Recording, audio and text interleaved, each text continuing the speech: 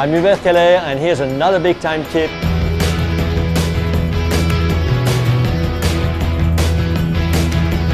Very often we're buying all those very specialty oils, hazelnut oil, grapeseed oil, olive oils, I mean you name it, even travel oils.